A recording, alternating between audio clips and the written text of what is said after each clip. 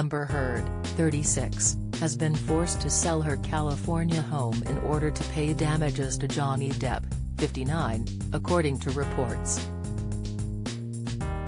The Aquaman star was ordered to pay her ex-husband a total of $8.3 million after losing the defamation trial brought against the actress by her ex-husband. After a lengthy trial, Amber was ordered to pay $10 million in compensatory damages and $350,000 in punitive damages to Johnny after his libel suit over an op-ed piece she wrote about domestic abuse in The Washington Post. She was awarded $2 million from Johnny from her counter-lawsuit, which leaves her with just over $8 million to pay. However, the actress has publicly stated that cannot afford to pay the damages and has submitted an appeal. It has since been claimed Amber may now have to raise some of the funds she needs by selling her desert California home.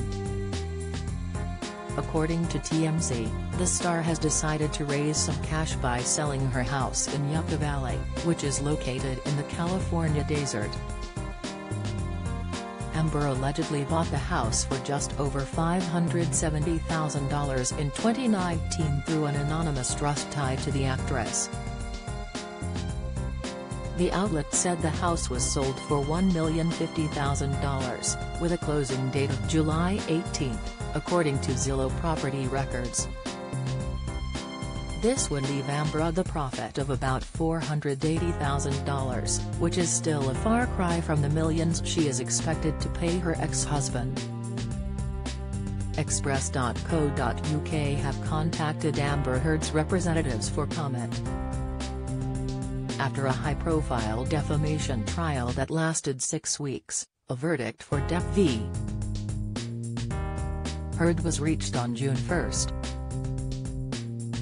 The jury found in Johnny's favor, with the actor winning all 3 of his claims against his ex-wife. Meanwhile, Amber won just one of her countersuits and was awarded $2 million in compensatory damages. The defamation trial, which was held in Fairfax, Virginia, followed Amber's 2018 op-ed in The Washington Post, where she discussed experiencing domestic abuse. Amber has since filed a motion to appeal the trial verdict, but it has now been revealed Johnny has followed suit with his own $2 million appeal.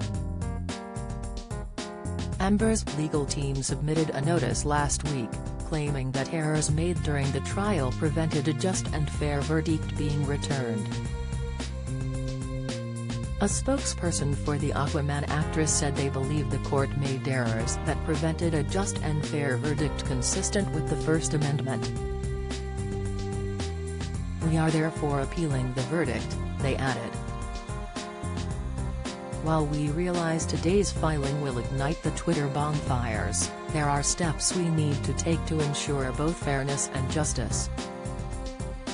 Johnny's attorneys followed suit and filed their own paperwork on the counterclaim less than 24 hours later.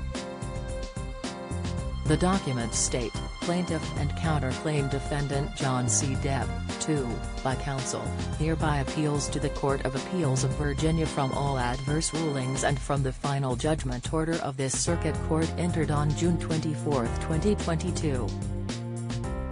The actor's representative added, the jury listened to the extensive evidence presented during the 6-week trial and came to a clear and unanimous verdict that the defendant herself defamed Mr. Depp in multiple instances. We remain confident in our case and that this verdict will stand.